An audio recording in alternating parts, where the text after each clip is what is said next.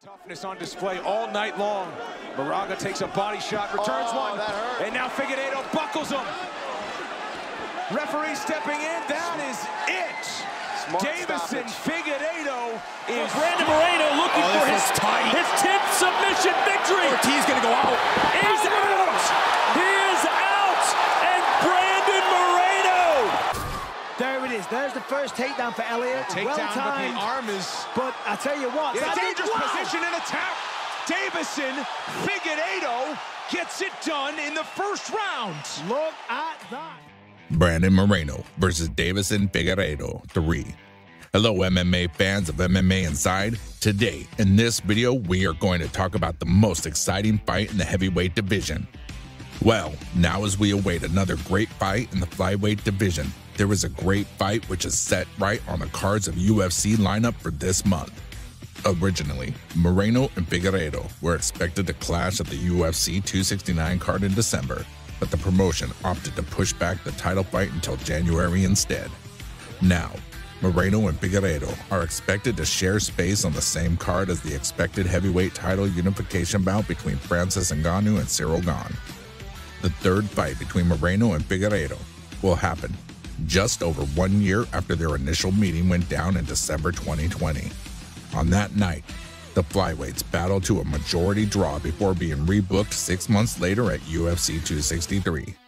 In the rematch, Moreno dominated the fight before finishing Figueiredo with a near-naked choke in the third round to become flyweight champion.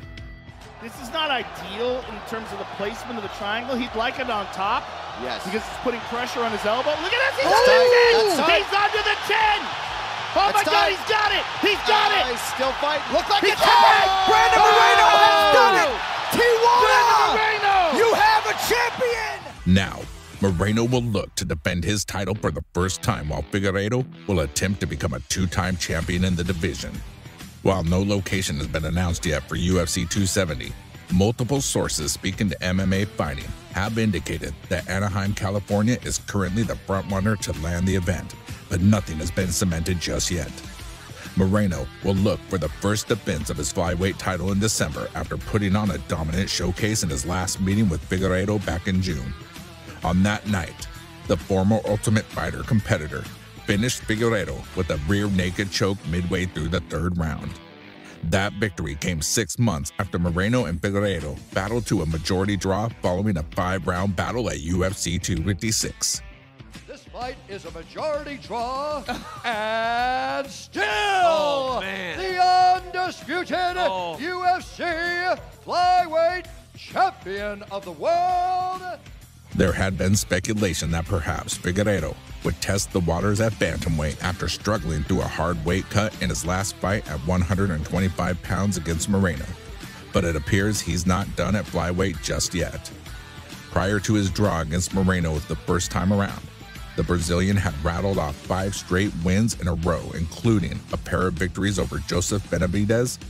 After a combination by Benavidez, who appears to be opened up bad above his left eye. This is a crazy fight. Wow, a big cut and down. Deiveson, Figueiredo ends That it. is it. As well as taking out Alex Perez in his first title defense as champion. Fight record.